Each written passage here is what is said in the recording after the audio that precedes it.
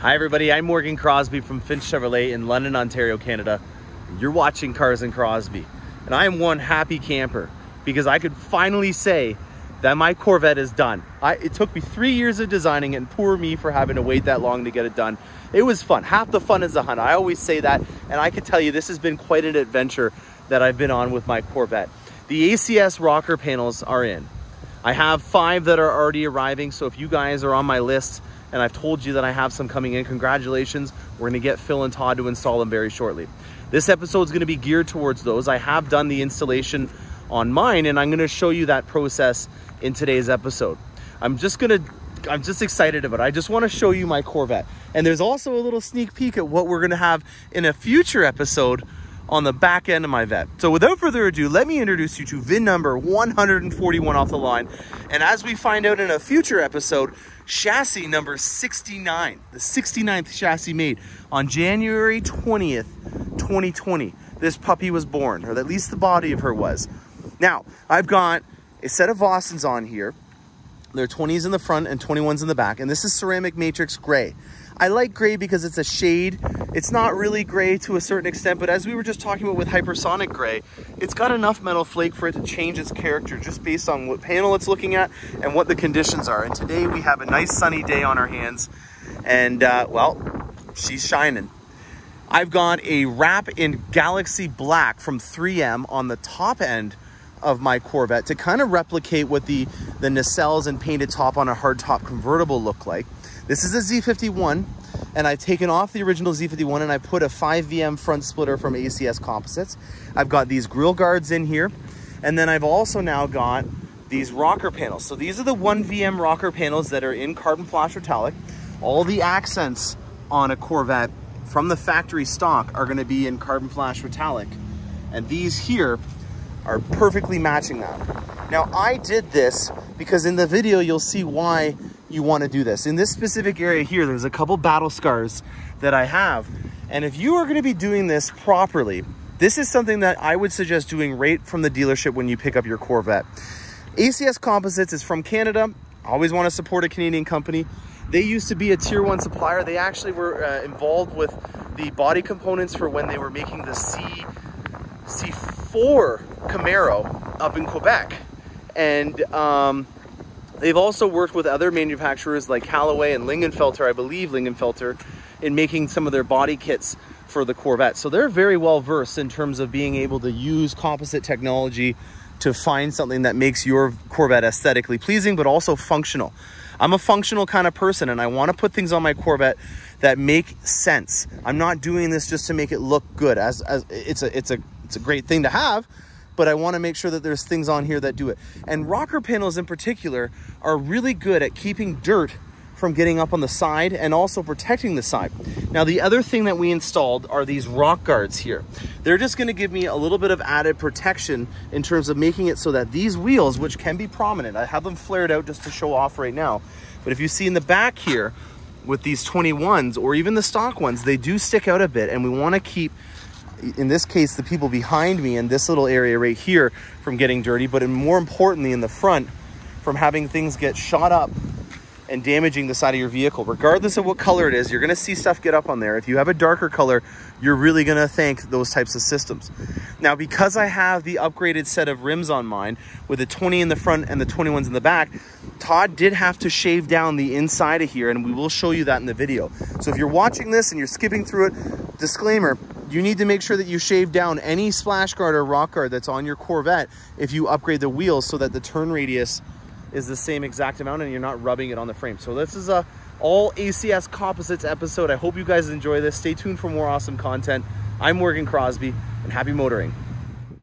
Hi everybody, I'm Morgan Crosbie from Finch Chevrolet, and you're watching Cars and Crosbie. I'm in our boardroom with all of our inspirational sales speeches. We haven't been in here very often, but the last time we were in here was because we were unboxing some stuff from ACS, and I thought it was only fitting, especially with it being month end and there's a lot of craziness going on, that I found this secluded little corner to be able to unbox to you guys something that came in, unfortunately, while I was down in Carlisle. We were hoping to have it here before, but shipping in general right now has just been an absolute nightmare with everything. So if you're looking at awesome rims or some other accessories, I hate to say it, guys, but it's been a nightmare to try to get stuff. I took the liberty, just because of having some experience with unboxing some stuff on camera, to pre-open this up, but I haven't actually seen anything other than that. So without further ado, guys, here we go.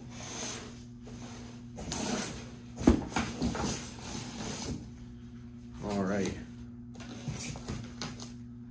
So these are the rocker panels for my C8. And we got them in the carbon flash metallic, just because, again, nothing on my Corvette is in the exposed carbon fiber. You can go with that look, but I've said it a couple of times on the channel, and you'll see it on a lot of the posts and content that I was doing down at Carlisle. Is you gotta continue with that idea if you're wanting to put carbon fibre on the vehicle. So again, nice packaging in here. It does ship up very nicely, and here we go. There it is. So this is, couldn't tell you right now off the top of my head if this was left or right. I would assume that this is the left one. I'm gonna cover, make sure we don't damage this up before we put it on the car. Oh boy. So Joseph has a paint facility that he is able to put carbon flash metallic on it. And the main reason why I was so patient was because I was wanting to go with somebody that didn't have to drill into the side of the Corvette in order to get the same look as the 5VM look. Now this is the 1VM package. I don't really like that little rear lip in the back. I like more of a discreet, sleek look that'll finish the accent on my vehicle. Now this composite right off the bat, just from touching and feeling the 5VMs, is a lot more robust, and I'm not really concerned about, you know, the weight of my Corvette and my lap times around Nuremberg and stuff like that. So for me to have a more robust system, especially when I'm driving mine, I just crested the 20,000 kilometer mark. So I just hit about 12,500 miles on my Corvette. And, you know, I drive it. I wanted to make sure that I have all the things on it to make sure that I can do everything possible. And, you know, I was just saying to some people who were here at the dealership, and they were asking me about how Corvettes in Carlisle was. No offense to Carlisle and all the people that I saw there, but, you know, half the fun was just driving and going on these amazing roads. And that's really the biggest reason why I love Corvettes so much, is they're just built for the road. And to have more accessories and tools to make that a more reliable, aesthetically pleasing trip, I'm happy about it. You know, I was in northern Pennsylvania at Gio's Barbecue getting some ribs, and you know, there's people around me as I'm eating ribs on my car. Another benefit of a mid-engine Corvette is you have a beautiful warm small block in the back that's going to keep your food warm while you're eating on it. It's a great picnic table, it's heated, so you know, you don't have to worry about it. And then I didn't eat all my ribs, so I put them in the back, and they were perfectly warm for me to eat the rest of the ribs for when I got into Canada. So 5 hours at the back of your Corvette, you know, if anything, makes them just a little bit more better and fall off the bone, the ribs. But it was really fun being in a small town, seeing everybody kind of drop their guard and, you know, not judge me and label me as a city slicker, but see that I had a really cool car, and they came up to me and talked to me, and a couple of them were showing their street cred by doing burnouts and stuff like that in front of me, and it was really fun. Where I'm going with this is that this is another tool or an accessory for me to be able to have that much more of a fun experience with my Corvette. And I'm really excited for Todd to be able to put these on, as well as the rock guards that we had from ACS. I told you guys I was waiting until I had these puppies in so that I could kill two birds with one stone in terms of the installations. And then we'll get a little bit more of a detailed look at the underside of my exhaust system that I have from AWE. So I hope you guys enjoy this. We're gonna go right into the montage on the installation. All right, today's the day, ACS Composite Day. We are got a lot of stuff that we're gonna be putting on this bad boy. Fresh off a trip from the United States.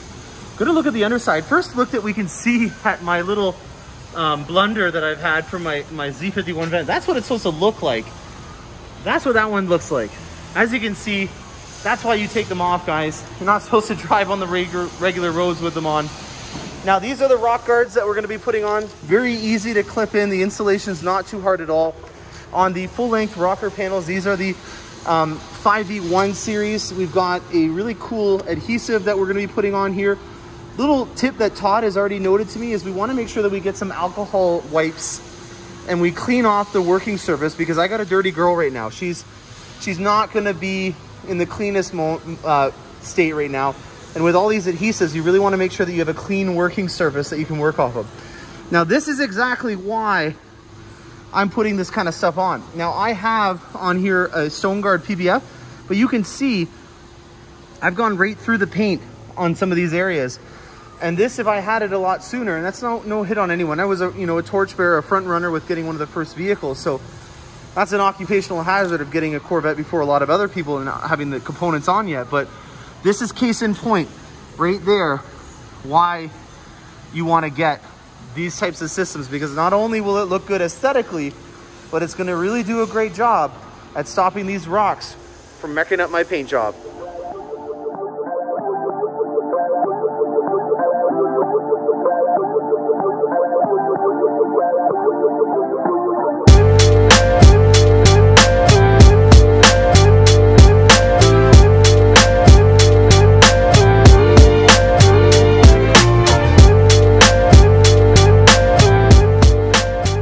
So Todd has just finished installing the bracket. And now keep in mind, guys, this bracket's here because we don't want to have to make that sacrifice and have that intrusive nickel-sized hole drilled into the side of your Corvette. They're using this to reinforce the side components, as well as we're going to be placing rivets on the underside of the Vette. This is a lot less intrusive, and in my opinion, it's going to make it so that if you wanted to change the design of your Corvette in the future, you're not going to be pigeonholed into finding something that fills that hole in that you drilled into the side of your Vette.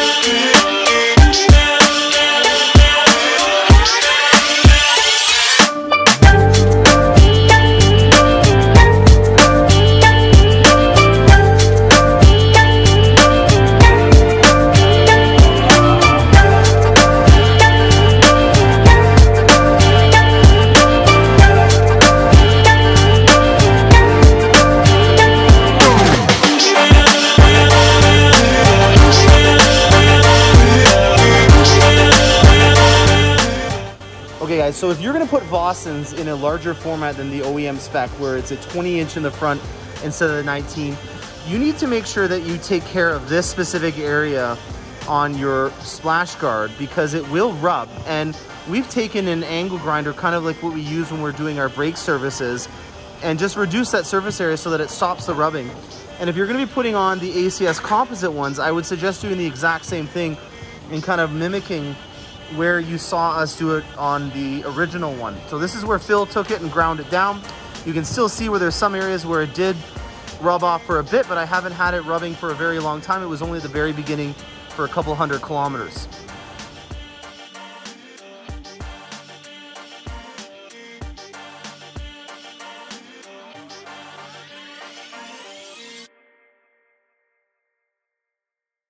Hope you guys enjoyed that installation segment. I'm still in the boardroom. As you can see, I'm still holding them. And I just wanted to note a couple of differences between the OEM and these.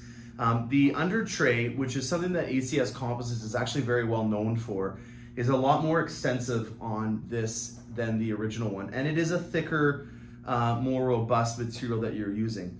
To me, at the end of the day, protection on your Corvette is key, and also the side effects of having to drill into the side are easily made up by having a larger under tray. So this area here, this surface area, or this part that's going on the underside of your Corvette, is larger than the OEM one, and I can understand why it is, because they're using that area to reinforce and to adhere to the Corvette over drilling into the side. Now there is also a lot of mounting adhesives, which you'll see when Todd is putting them on, and then there's also a package that came in here with some more two-way tape, just to make sure that that fit is nice and snug, but it's also not rubbing up against the body in any harmful way. So these are the things that come with your ACS installation. Now, while I was down at Carlisle, I was very fortunate to run into Mike Furman, and if you guys don't know who he is,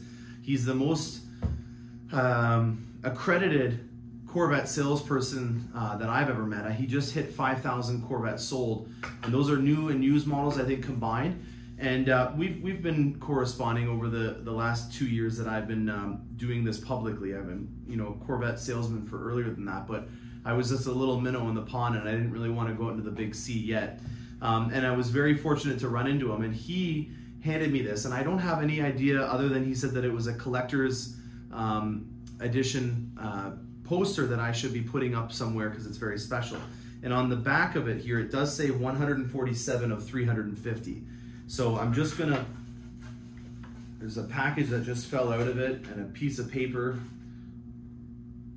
Let's see what else is in here. Hopefully I can wrap this up. There's a certificate of authenticity. Wow, this is gonna be something else. All right, that's everything out of here. All right, let's see what Mike Furman has handed off to me. Oh, wow. So cool. Wow, look at that. So in December 1955, Chevrolet chief engineer Ed Cole announced his desires to have 2 of the Corvette cars in Sebring unaccompanied. I'm not that good at reading upside down. So this looks like it is some Corvettes that were racing at Sebring, and it's got a lot of beautiful, vibrant colors, and this is definitely something that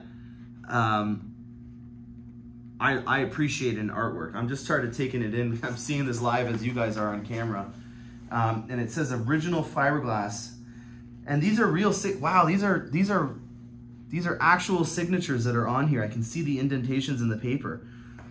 Wow, Mike, thank you very much. So that would probably explain what this little package is here. Oh my gosh, this is a piece of the race car. No way. So you put that on there. Oh, I'm gonna have to get this framed. This is something else. Mike, thank you very much. You are a class act, and Mike was at the Spring Mountain Raceway, the Ron Fellows tent, for the time that he was down at Carlisle, and I was only with him for maybe half an hour to an hour, and the amount of people that approached him that had amazing stories. I was able to hold a Stanley Cup ring from a gentleman that worked for the Washington Capitals. I was dealing with individuals that shared an unbelievable story. If you're watching this, thank you for the advice on the garage ornaments for my man cave. This individual told me about a story about how when he was 15 years old and worked at a dealership, he had the fortunate opportunity to let his boss let him take a 63 split window for a spin around the block. And he's obviously done well in life because he began to start collecting Corvettes, and he started to hunt down the original 63 split window that he drove. It was a black 63, and he ended up finding it in Yuma, Arizona. And so he is hoping that he can make a connection with it, but that's the kind of stuff that at Carlisle, you don't get in many places. These types of stories and these types of individuals that reach out to me and give me advice on what I should put in my garage and then share with me a story about their Corvette experiences over the years. This is what it's all about, folks. And I appreciate everybody that came up to me and talked to me. And Mike, this is an amazing piece of art that I will definitely be putting up in my man cave, in my garage, So thank you very much. If you guys haven't reached out to an American salesperson that has a very healthy allotment, Mike is at Criswell, and he will help you out in getting your Corvette. He's in Maryland, but I believe that they have a couple of other locations on the East Coast as well. And every single time that I've met an individual that's in sales, you can usually tell right away how the salesperson performs, you know, in terms of salesmanship. And to see the amount of people that just walked up to him, and the amount of memory that he retained about his customers and how happy they were to see him, that really at the end of the day, in my opinion, is a sign of a really great salesperson. And Mike, I really appreciate the advice and the opportunities and the experience and the beautiful pieces of history that you've given me over the years. So I hope you guys enjoyed this delivery, or not delivery, this unwrapping episode and installation episode of the ACS. Not to take away from these beautiful rocker panels. They will be in stock. I will have them in here for the end of September. If you are on my list, I will contact you to let you know in regards to the ETA on the time frame. There's a lot of people that are waiting to get both the splitter and the rocker panels done at the same time. There is a 5VM version which has the more accentuated rear lip in the back. I wanted to go with more of a cleaner profile that, in my opinion, just completes the look a little bit more for my style. And yeah, stay tuned for more awesome content. I'm Morgan Crosbie, and happy motoring.